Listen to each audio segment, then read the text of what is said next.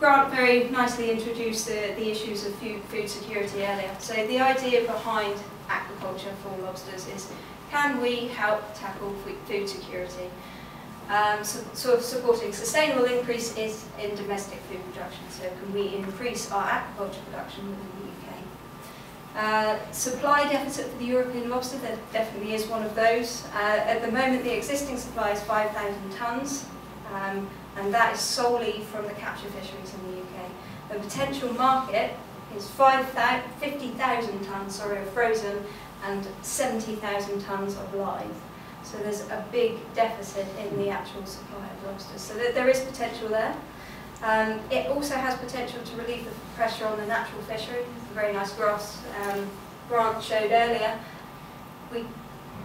At some point we will have to kind of increase our aquaculture production to relieve a little pressure on the fishery. The lobster is a high value species, so there's definitely potential there.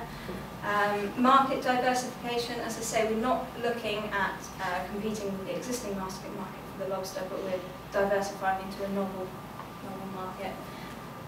And the one good thing about the container culture work that I probably didn't explain earlier is there's no feed costs. So unlike salmon production and many other finfish, you have to input feed and there's all the issues with environmental problems.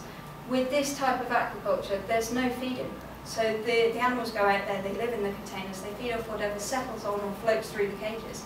It's more attuned to mussel farming than it is to kind of fish farming. So hopefully the negative press that is seen about aquaculture in the UK will not happen as much as it does with finfish.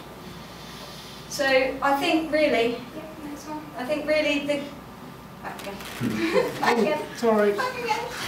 The thing is not, is it an industry reality? What we should be asking ourselves is, how can we make the lobster aquaculture industry reality? And that's something that we're at the forefront of. We have the knowledge, we have the techniques.